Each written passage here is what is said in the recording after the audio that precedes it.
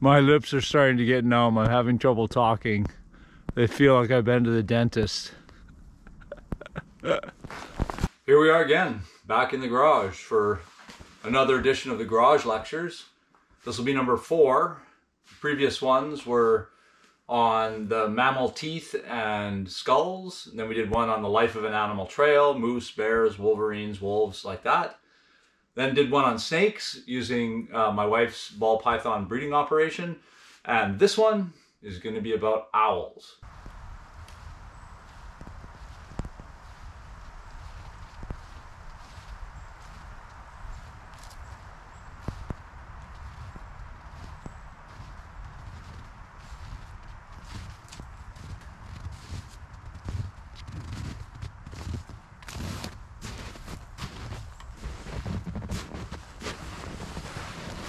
So I'm out here in Quebec in the middle of winter. It's minus 20 Celsius outside right now, and I'm on the hunt for owls in the area where I live, in not the southernmost part of Quebec, but still fairly south, north of Montreal a little bit. There are a lot of owls that are present, particularly in winter. So they will either migrate here from further north, or they will stay resident here for the entire winter. And these include great gray owls, barred owls are very common, great horned owls, northern saw-whet owls, a little guy, really cute. Snowy owls will migrate from the Arctic down here and spend the winter around the Montreal area. And then you can also sometimes have eastern screech owls and long-eared owls and some other owls. So I'm out searching for them to take videos and photographs of them. And right now I'm in a small forest patch between several different roads, looking around in hopes of finding either a great horned or a or I'm told that there might be long-eared owls in here too. So let's keep looking. So I'm going to talk mainly about Quebec owls, although I've also seen owls in many other places in North America and South America, including things I can't show you video for, which would be burrowing owls and spotted owls and barn owls and boreal owls. When I was growing up, my parents were naturalists, and they would like to apply for permits to keep road-killed birds, and then they could use those for teaching purposes in schools. And so my parents bequeathed to me a couple of these birds. And so I have here a great horned owl and a northern saw-whet owl. And so I can show you a couple things on these, and then take you outside in nature, show you what's happening right now with all these owls in Quebec, and talk about some of the biology and the ecology of the system. So great horned owl, most obvious thing perhaps is these striking, quote, horns, or in some species they will call them ears.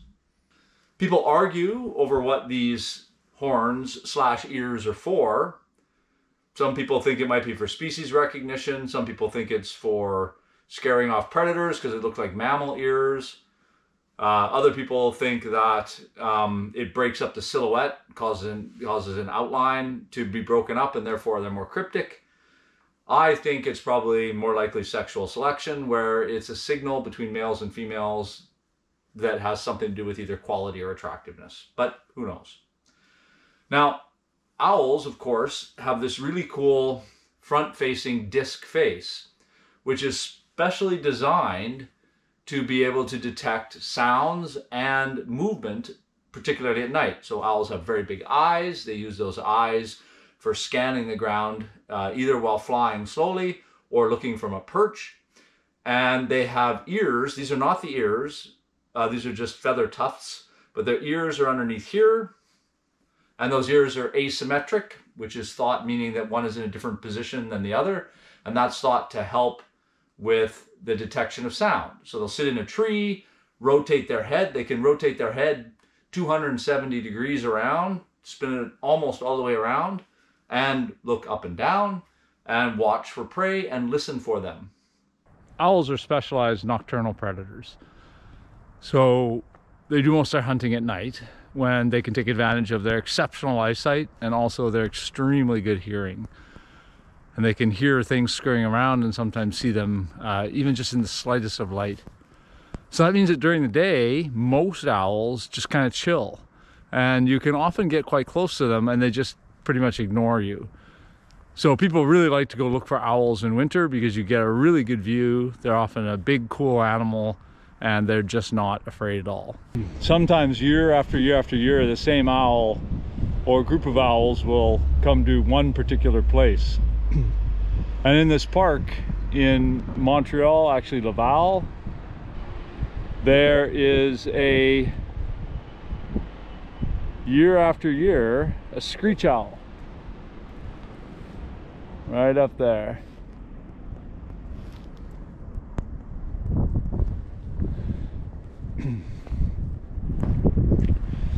Screech owls are kind of cool because they basically hang out in a hole and they just sit there all day long waiting for the night to come when they can do their hunting. Owls have a very particular curved beak. It's curved downward. Obviously it's for ripping and tearing flesh, but the reason why it's curved downward is suggested to be because it keeps it out of the line of sight and therefore gives them more vision downward. Whether or not that's true, I don't know. Owls are really quiet when flying, and it was thought at one point that it was because of these very fine edges and soft edges on the primaries. Studies suggest that maybe that's not the case, but regardless, they're very good at flying silently, which will therefore not alert small mammals to their presence and their impending doom. This is not my video, but it gives a good picture of an owl in flight. Owls live in very cold environments. It's bloody cold out here, man. It's like minus 20, not counting the wind chill. Maybe minus 30 with the wind chill. They're supposed to get to minus 30 tonight without the wind chill. I think if I was to spend the night out here, the only way I'd survive would be to keep moving so that my body would keep generating metabolic heat through muscle activity. I think if I just sat still, I would. I have to leave my GoPro inside my coat, otherwise it's too cold and it won't run. And yet owls, incredibly, just sit there all day long. They fly through the air. Think of the wind chill factor there. Of course, the way they do that is with exceptionally good insulation provided by their feathers. They have this wonderful feather insulation, including some wonderful down underneath here, as well as fueling their activity and metabolic heat by consuming lots of meat during the winter, in particular in the form of small mammals and sometimes birds. They will also often incubate their eggs in the winter. For many owls, the hunting in winter can actually be better than even in the early spring. So they start breeding really early, and in fact, in the top of this tree here, or about halfway up, in a little crotch in the tree, is a great horned owl incubating babies or incubating eggs, and it's only January 20th. So they'll start breeding early so that they can take advantage of the spring and kill a lot of the small mammals and birds that might be having young in the spring, and so they actually breed in the early spring or late winter. Most owls nest in cavities or holes in trees, and as a result they really need other animals to open those up for them, especially woodpeckers, like pileated woodpeckers. So there's usually a shortage, or at least a high competition for nesting sites, which may be one of the factors that limits owl populations. One of them, the other one being the availability of food. So people will often put up nesting boxes for owls. So here's one that was in this old beech tree here, one of the biggest trunks in this little forest patch, and that was attached to it, and it fell off sometime in the summer, this summer. But there's no signs anything's nested in it.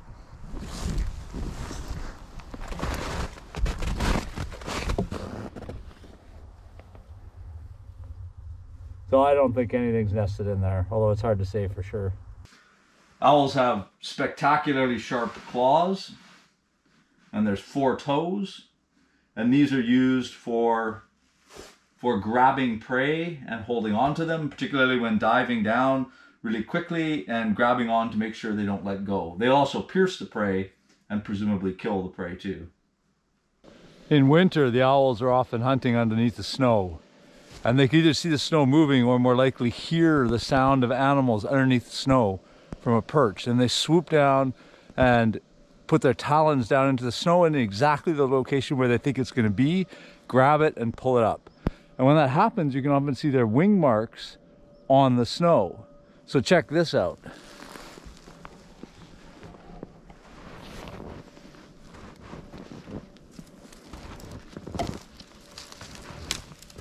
And you can see the blood of a dead animal there. Some small rodent. Owls can eat many things, from all kinds of different birds to mammals to frogs to lizards, anything really. But what they really like in particular is small mammals like voles and mice and shrews and things like that. Before the snow gets really deep, the rodents will run around on the surface. And so you can see these cool tracks here where a vole or a mouse or something is coming out from underneath the snow and motoring over the snow in hopes of finding food outside. And so owls will hunt rodents out of the snow, on top of the snow. Another small mammal owls really like is squirrels.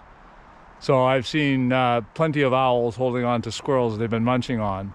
Squirrels, of course, are also above the snow, where they tend to come down out of the trees so that they can forage, often on their caches.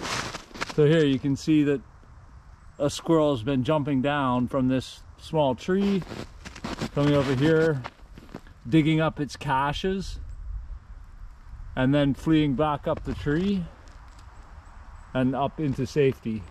So that's an eastern cottontail, and in this case I don't know if it's been killed by an owl, but it might have been.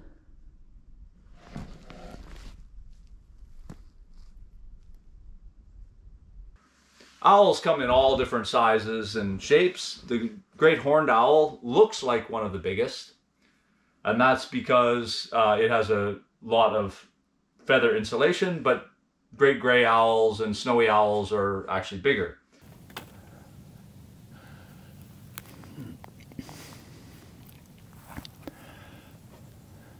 But there's also a set of very small owls, including this northern saw-whet owl here. These are really cute little guys, same general style, big rounded face, asymmetrical ears, big eyes in relation to their body, small down curved beak, lots of insulation, sharp claws. Northern saw-whet owls have a really cool extra behavior. Sometimes they'll catch more prey in a given night than they can eat in that night. So what they will do is they'll stash them, and if they don't catch prey the next day, they'll come back and pull them up. Sometimes I've found some just dead voles. This is what the voles look like here. So I found this guy just now out on a path in the woods. I don't know why it's here, but presumably somebody grabbed it, or I don't know why it's here. Doesn't look like anybody's eaten any part of it. You know, maybe boreal owls or other owls have just dropped them or left them. But boreal saw-whet owls will stash them and then come back later and kind of like pseudo-incubate them to warm them up before they eat them. I have a really great video of a saw-whet owl that's sitting on its perch. It has a prey in its claws. Maybe it caught that day. Maybe it's the second one it caught that day. It wants to eat another one. Maybe it's warming it up. Meanwhile, it's just sitting there not eating it. And presumably it's because it's trying to get rid of the owl pellet that it has already in it. So they tend to swallow their prey whole, digest what they can, and then regurgitate, spit up the undigested parts. So this owl is sitting there holding on to its next meal in one claw while trying to regurgitate its previous meal. And the owl pellet came out and kind of got stuck on a branch. So it was sort of perched between the mouth of the owl and the branch and not falling off. And I think the owl was just so sleepy and out of it that it wasn't really paying much attention, but eventually kind of shook its head and the owl pellet fell away, and presumably it would have then gone on to eat the next one. You can figure out what the owl's been eating just by looking at the owl pellet that it's regurgitated. There's actually people that go around into barns and pick up owl pellets and sell them for a couple dollars a piece to these biological supply companies so they can be then sold to colleges for dissection. So we've got a couple owl pellets here. They are from barn owls, which are much more common and much more easier to find the locations to collect them so that they're preferred by collectors. I don't have any videos of barn owls. And in addition, I just want to point out that they've been sterilized to prevent any potential problems such as hantavirus. And we just have to soak them a little bit first to get rid of a solution that basically hardens them up a bit and makes them a bit more solid. And so we'll do that, and then we'll take a look and see what's inside. Gonna need reading glasses for this job. Okay, here we go. So you can see there's one jaw already. Oh, that's so cool. Wow. Look at that. Okay. The two lower jaw bones here, and here. And you have the skull here. The top of the skull case kind of fell off. And then you have two femurs here, and a tibia and fibula. The other bones will almost certainly be in the fur. But our main goal here right now is to try and understand what it ate. And it looks like, well, it's a rodent for sure. It's a fairly large rodent, but it looks like it's probably a mouse, which wouldn't be too atypical for a barn owl in a barn. Pellet number 2. Here we go. Okay, what do we got? Well, there's the other. Oh, here's the skull. You know what? This has more than one. Oh, look at that. That's so cool. The two lower. There's 3. Huh. There's 4. Craziness. There's at least 4. 1, 2, 3, 4, 5, 6, 7, 8. There's at least 4 critters because there's 8 lower jaws. I found 3 skulls, and they're a bit different, so I'm gonna look at them under the dissecting scope and see if I can tell what they are. I had to bring in the expert. It's my wife Heather. She's done these labs before, and so she's checking out. We got 4 skulls to look at. And she's going to let us know if there are anything different in there and what they might be. Okay, so the 3 on the left came out of one pellet, and they look like they're voles, and the one on the right came out of the other pellet by itself, and it looks like a deer mouse. And might as well end with a nice little walk through the forest. And I look forward to seeing you in the next garage lecture. Who knows what it'll be about? I don't.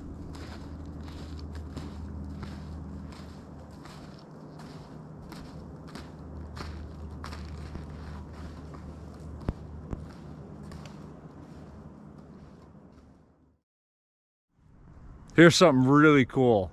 When it's quite cold out like it is right now, the breath from animals in their burrows or in their holes will come out and condense when it comes outside into frost. So check this thing out.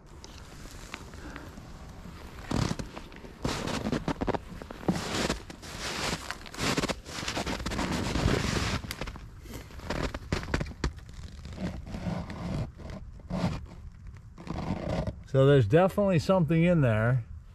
I can even smell its breath a little bit.